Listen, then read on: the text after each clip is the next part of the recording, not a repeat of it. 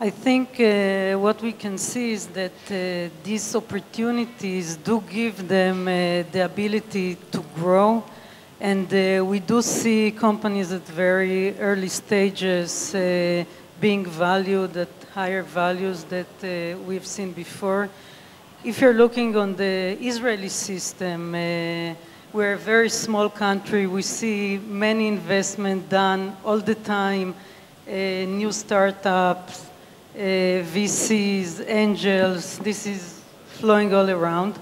You also have the Israeli government assistance, either via what is called the chief scientist grants and other methodologies, which are also helpful. May cause a little bit of hassle at the end, but are they worth more now on their books than they were 3 to 5 years ago? Depends on the company. Depends. So it's not a trend across. All right, Liz, are you seeing anything? I mean, I would say, I think there's 2 points here. One is what Amit said before about 15 years ago, it took $100,000 to create a concept, right? You didn't have customers, you didn't have data, you didn't have feedback from the market yet. Today, for $2,000, you can get to that phase, you know, less. You could do it just with your phone, practically. So what we're seeing is not necessarily that the valuations are higher, but that the information that you're investing in is deeper. So if you do a crowdfunding campaign and get 1,500 customers who all tell you, I really like this at this price, give you feedback about, hey, you know, you should also do this type of a product, that investor has a lot more information about the potential success of the company. So it may not be that the company's worth more, but the conversation between the entrepreneur and the investor, the weight shifts a little bit. And maybe they say, yeah, you know, before we thought their demand was going to be X, but this has shown us that we think demand might be Y. They might decide it might be worth more or less, but I don't think just because more people have access to money, it makes the valuations higher, but I think it makes the information a lot better. Come to you. Thank you. Amit, I wanted to ask you, if I'm a VC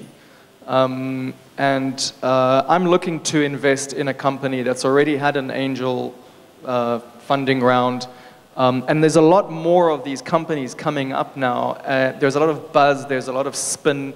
Am I investing into a more dangerous market now because there's a lot of money at the beginning, at the bottom? I don't think the word dangerous is correct. I think you are investing in a market that has more information, as Liz said. And in fact, you're able to make, definitely as a VC, supposedly if you're a good VC, if you're experienced, you're seasoned, you should be able to make better investment decisions now than you could 5 years ago or 10 years ago with the vast data information. VCs, as a general, don't invest in risky things. They know when they come in, they pretty much know what they're doing. Doesn't mean that they'll be successful. The statistics have not changed, by the way. The 90% failure rate has not changed. There's just more participants here and a lot more money. But they are under pressure from the angels. Absolutely, right? They're under the pressure, of course. Alex, do you want to? I'd like to add a couple of words. My background, engineering background, I'd like, to propose to split these two definitions. Angel investors are good for consumers' internet when they really understand the business or the idea of business and so on. Technology, if there is a core, significant R&D inside, engineering inside. I don't see how angels outside of the specific profession, of the specific technology core, may be of any help. And after all, you will not fund next Cisco or Juniper or AudioVox or most of the Israeli most successful companies with $100,000. This is where professional investment funds are needed, definitely with vast and significant technological expertise. Right. Peter, is there more friction now and battle between angel investor as in VCs than there was in the past? No, there's no battle, and there's both are parts of the food chain, which is very difficult to understand for many people. The one doesn't exist with the other. They create the deal flow for the VCs, and without the VCs, there is no growth financing from the point of the angel investors. So I wouldn't see that there is a fight. But of course, VCs like seed funding as long as it invested by the angels. And then they're all in favor of seed funding. They don't do that. And that is perfectly okay.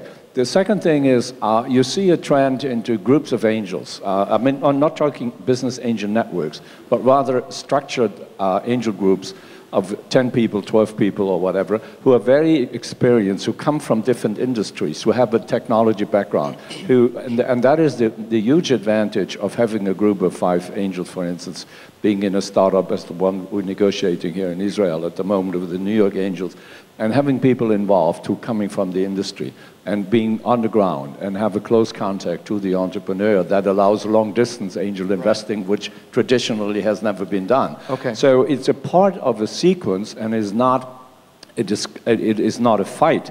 But it certainly is true that there is an equity gap, and why the VCs have grown so huge that they won't look in below 10 million or what.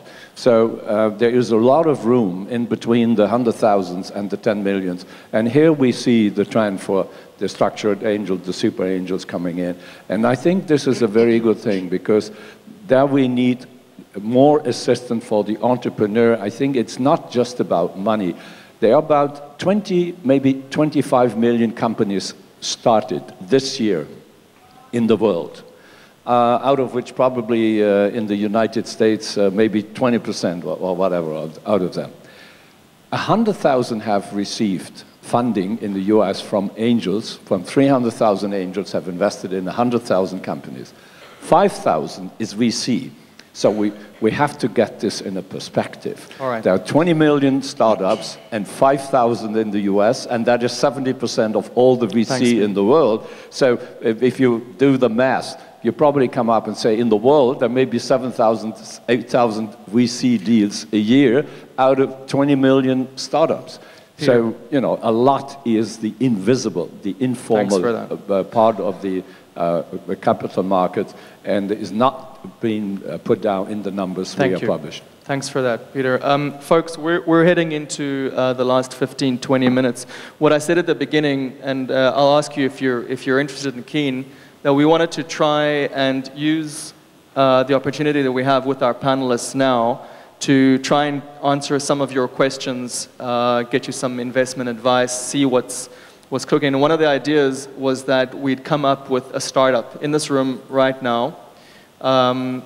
You know, if there's anyone who has a startup category, an app, an idea, a market, or a country, are people into that, or should we just carry on with some audience questions?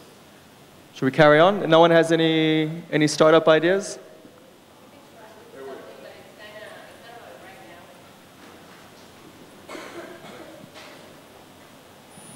So it's kind of not really well thought after, and obviously not something I'm going to do. But I thought it's a worthwhile idea. It's a bit morbid, but let's just go for it. If it's too strange, then we can drop it. So I was thinking about people that pass away and what goes on with their Facebook pages. Usually the families want to keep them, and Facebook does not allow it sometimes. But obviously there's something going on there. So I was thinking about the fact that alongside with that, it's becoming very non-ecological to bury people, and people want to get burned sometime. I'm very sorry for this very, very heavy topic, but I just had this thought I was... So you're thinking of an afterlife company, a full... like a virtual cemetery, for when you die, we'll take care of everything. We'll take care of your Facebook. We can carry on tweeting with for Facebook. You take everything from, you know, that person. Okay. Is that very weird? Should we call this the deadend.com company? Oh, deadend.com sounds amazing. Or a new start. A new startup. Okay, a new start. Yes. A new start. That's a good name. So is this something, Liz, is this something... Is this something that would work on Indiegogo? Funding for the dead might be... The afterlife, your afterlife needs. Experience. Your afterlife needs. Yeah, I don't know how many people want to think about that right now, contributing to that. But I do think it could be interesting as a follow-on to the elder business here. But hold on. What I would say, as with every good idea, I'm sorry to tell you, it's already been done. And if you go and Google Yossi Vardi, ISP for the afterlife, you'll find a great presentation that Yossi did about an ISP for the dead. And it's a great market, it's always growing, and there's no need for customer service. It's a wonderful thing to do. So it exists. All right. So, I think what I'll do is thank you for that. We'll keep that in mind. But I think it brings up a good question. If I have a startup idea, just an idea, I don't even have a product, right? Where do I go for funding straight away? Where should I go? Well, you shouldn't go anywhere. Well, from my perspective, I never, ever invest in ideas, the best ideas in the world. Edison said, vision without execution is hallucination. So the fact that you have a great idea means nothing to me. I would never invest a dime.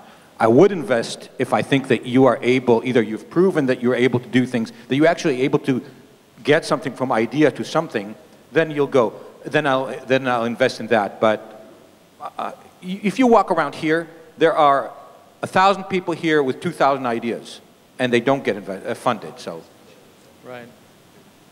I would add to that.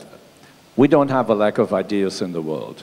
We have a lack of ideas who perform and execute it and transfer it into a product or a service, and that is the second question. You would ask an entrepreneur, what is the consumer advantage? And if there's no benefit for that, the greatest idea will not flourish.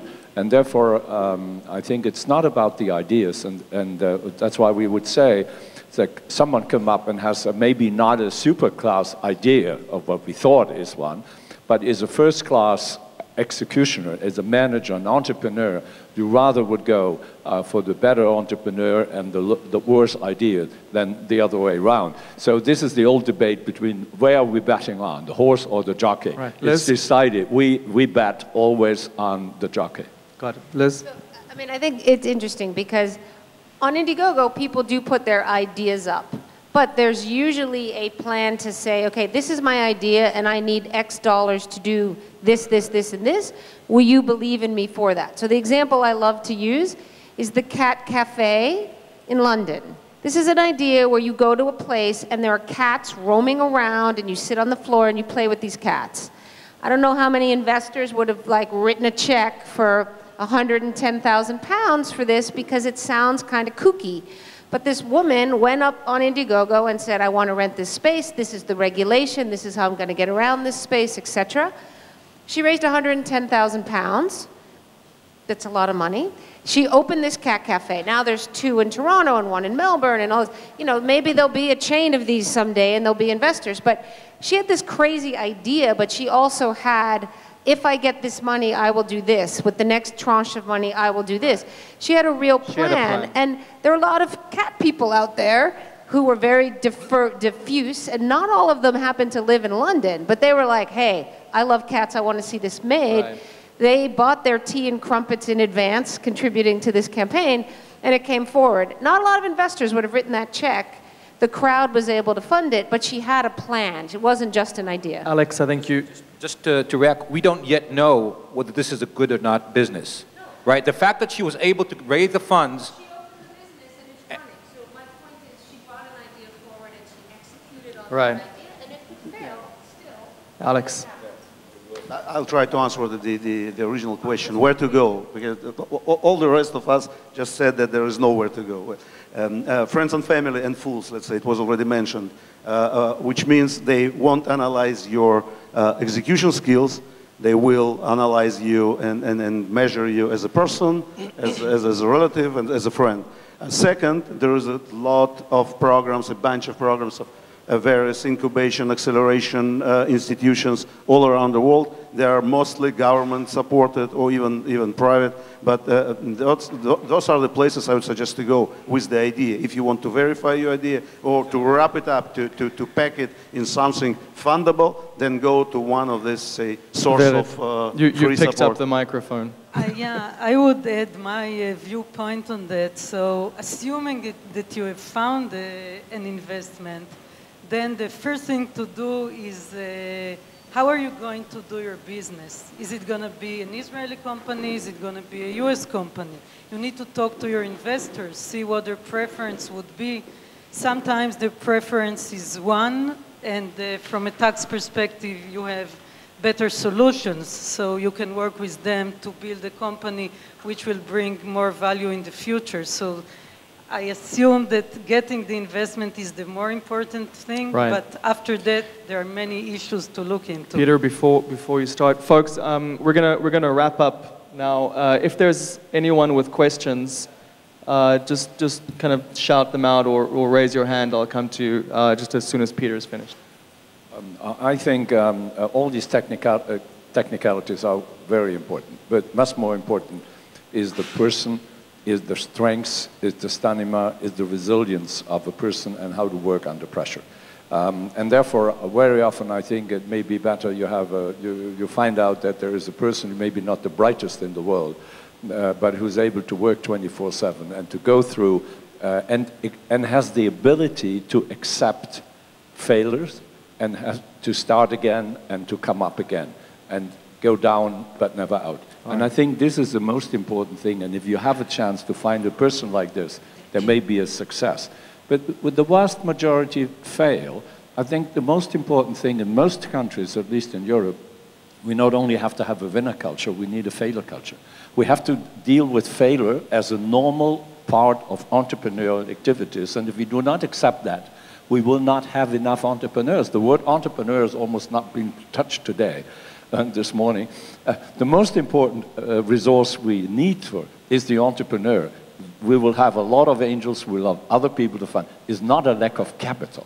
It's a lack of entrepreneurs and maybe smart capital. Thanks for that, Peter. Are there any questions for our panelists? Anyone have any burning questions? Okay, great. So I think we'll wrap it up there. Let me just thank everyone. Peter, Jungen, thank you very much for your insights. Liz Wald from Indiegogo, Alexander Turkot, Maxfield Capital, Amit Shafrir from Safer Aging, and Vered Kirshner, Pricewaterhouse. Thank you very much, everyone.